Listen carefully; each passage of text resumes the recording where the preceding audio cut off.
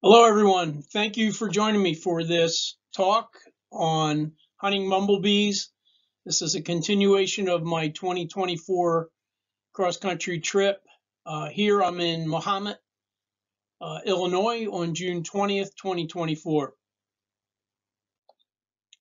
So here's a look at Google Map, and as you can see here, I have Mahomet circled. It is just west of Champlain, Illinois, and you can see here just a little south and west of Chicago. It's located right on Interstate 74. A little closer look, the red outlined area within that green circle is Mahomet. And again, it's dissected by Interstate 74. We'll get a closer look here. So this is zoomed in on most of the township lines. And the area that I visited is you can see north of the interstate here, and that is the Lake of the Woods Forest Preserve, and the Buffalo Trace Prairie is part of that. It's on the west side of the road that runs north-south. I believe it's Route 47, state route or county Route 47. At any rate, although I did go to the eastern boundary, I drove over and parked at the western boundary. All this occurred, like 11:30 till about 12:30 on the 20th of June. So we're going to look at an aerial image of this parking area on the left-hand side, where you see that in the upper left, you see the gold arrow. But I just want to mention, if you do come by this on Interstate 74, there's a couple of things worth seeing. This Lake of the Woods area is full of recreation, and also you can see here in the middle, there's a botanical garden, there's a museum of the Grand Prairie, there's a golf course, there's boating, hiking, and then a few other features to see. So anyway, don't hesitate to check that out if you're heading through on Interstate 74. So close up on west of the road and north of the interstate, this is the area that's outlined here, is the Buffalo Trace Prairie.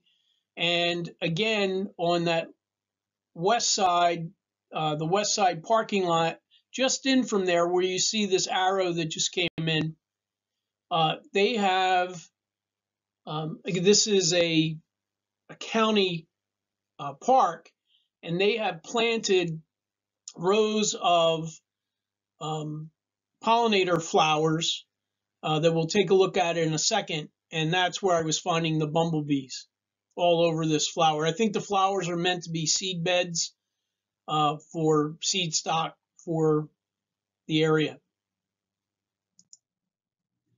So here you can see a little bit, looking on an angle here, you can picture almost 3 rows, the one in the immediate foreground and such. And you can see bumblebee, probably brown belted, on this echinacea. The 2 prominent flowers in these beds were the echinacea. I believe, if my comparisons were correct, that this is the pale purple coneflower, and on the right is a milkweed species, butterfly weed, and predominantly that's where I was seeing the bumblebees, on these 2 species. So the first of these is what I believe is Bombus pennsylvanicus, the American bumblebee, very large bumblebee. I'll be talking about this bumblebee in a future video, just talking, a little bit of ID, but also some of its life history. So that's will be coming up soon. But here you can see it on the echinacea. Again, also, as I said in previous videos, that's my belief that this is Bombus pennsylvanicus for a couple of reasons that we'll see in the next slides. I've talked about this. I've shown you a video, posted a video of this bumblebee at work already. But I posted this to Bumblebee Watch, and I'm trying to get a confirmation if that's exactly what this is. Is this Bombus pennsylvanicus?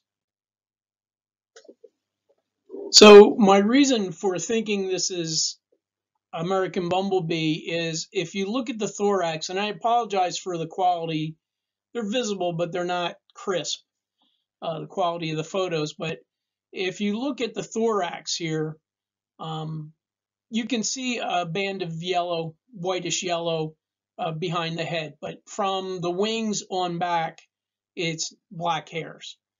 And that's common with American as well as black and gold.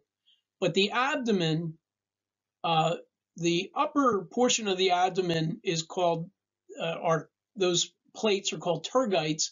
And if you look at what they call T1, T2, T3, those three areas of the abdomen have yellow bands. And that's pretty good indication. It's not completely diagnostic, but it makes me lean that way. And of course, who knows? Some of this is my own desire to be finding American bumblebee, obviously. But in the next video, I'm going to talk explicitly about American bumblebee, its range, what's going on, some ID stuff, but as well as some natural history. So I'll go into more detail, including what MSU, Michigan State, reported from their natural features inventory, that they did find this in Michigan in small numbers in 4 counties between 2020 and 2022. I'll talk more about that and how this is in decline in the northern reaches of its range in that video.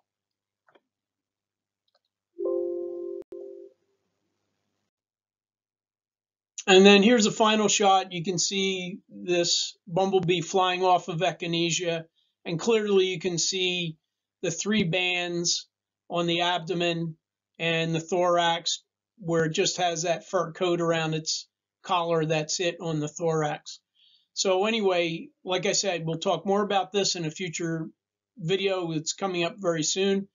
And with that, we'll switch to the other bee.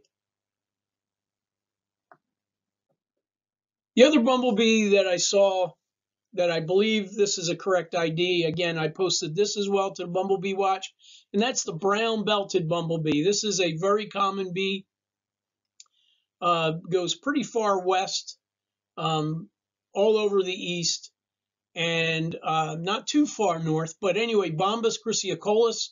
If you've watched any of my previous videos, I have a video just dedicated to Bombus cruciacolus and some of the findings that are pretty recent. Please check that out if you want to learn more about this bumblebee. It may become more and more important economically. And but anyway, let's look at a couple of close-ups of this. And so I found this on both species. The American bumblebee was almost exclusively on the echinacea, but the brown-belted seemed to be on both the coneflower as well as the milkweed. And there's a face on. The head's not perfectly in focus, but you can see the body pretty well feeding on the echinacea. So anyway, just a brief talk about these 2 bees. There were several bees that I saw there, but these were the 2 that I got decent enough pictures that I thought I could ID it. Hey, thank you for your interest and for viewing my talk. Again, not to beat it to death, but I will have an upcoming video on American bumblebee soon. But I also recommend you go back and look at the Bombus cruciacolus, the brown-belted bumblebee, because there's some recent research that I talk about in that, as well as its life history. If by any chance either of my IDs are incorrect on these bees, I will post that correction immediately.